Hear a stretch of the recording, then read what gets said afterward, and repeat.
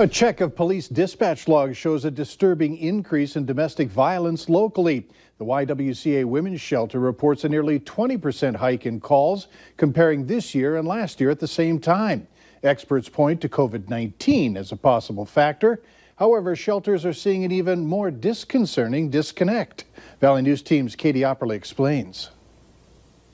From March through May, there has been an 18% increase in domestic violence calls in 2020 compared to the same time period in 2019. While the Red River Valley Dispatch began receiving more calls, the YWCA and the Rape and Abuse Crisis Center say when the pandemic began, they did not see more people reaching out for help. When people are more isolated, I think there's no question that power and control only has the opportunity to increase.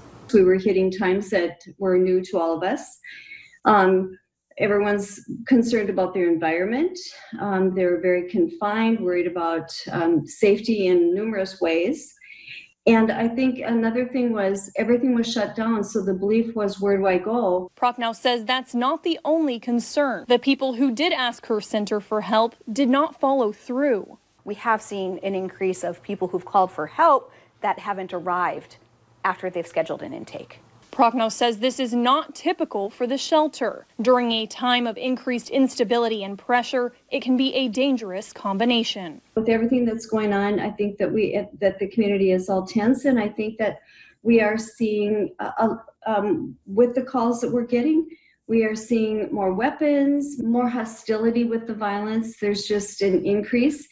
And that has been something we have noticed with the pandemic. So shelters are spreading this message. They are open. Call for help. Domestic violence, child sexual abuse, sexual assault, human trafficking, elder abuse, all of those issues are Rape and Abuse Crisis Center issues. So please reach out for all of them. We're here for you. And please call for assistance if you need access to emergency shelter. In Fargo, Katie Opperly, Valley News Live. And the YWCA shelter has also partnered with others in the community so they could offer food to those in need.